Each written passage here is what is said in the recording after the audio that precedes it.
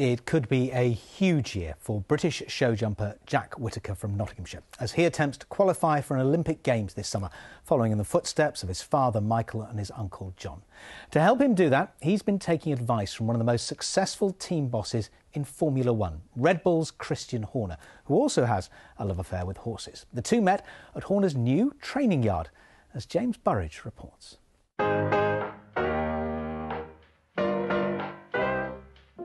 A special trip for Jack Whitaker to meet one of the biggest names in Formula One, Christian Horner, who also happens to have a mutual love of horses. He's our best one. Is he, yeah? Yeah, he was the first one and the best one. He's got to win one more race to go to Cheltenham, so that's really, yeah. What's it called? Lift Me Up. Good name. So they're all named, apart from one of them, after Jerry's songs. It's a crucial Olympic year for Jack, ahead of qualification for Paris 2024. So anything he can learn today will be invaluable. So Formula One, I just like stuff to be fast, but also tidy. When you come back home after everything, are you still thinking about the races and everything, or you just try and switch off as much as you can?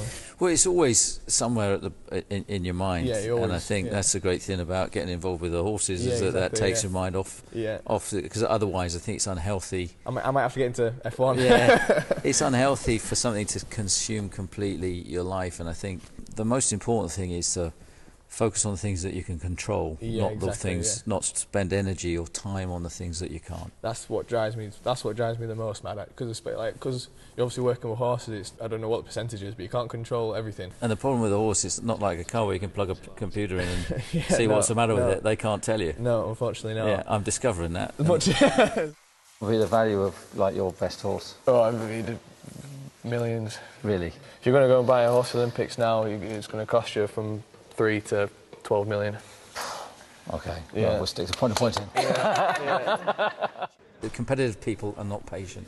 You know, the two things don't go together, and I think you have to discipline yourself to be patient sometimes. But you know, long term in our business is about 2 weeks. Yeah. I think the only pressure I put on myself is because I want to win. Yeah. And I couldn't be. There's a lot of other riders that haven't had the leg up I've had. Yeah. That are probably just as able as I am. Absolutely, but there's advantages and disadvantages. Because the advantages, it gives you the opportunity, but then the disadvantages, it comes with expectation with what your family and your father and your uncle have achieved. Unbelievable, but you've got to just be your own person. Yeah, no, and carve your own way in your own style and your own personality.